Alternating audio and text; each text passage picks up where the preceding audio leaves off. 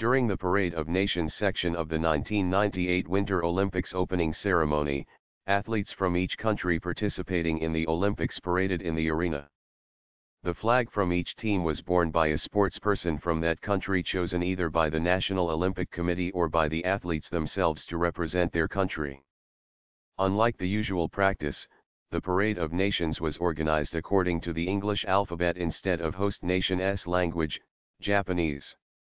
Had the parade followed the Japanese characters, Greece would have followed by Iceland, and Russia would have been the penultimate country before Japan.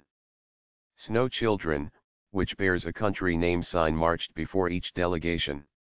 Some of famous sumo wrestlers such as Takanonami and Wakan Ohana accompanied the teams.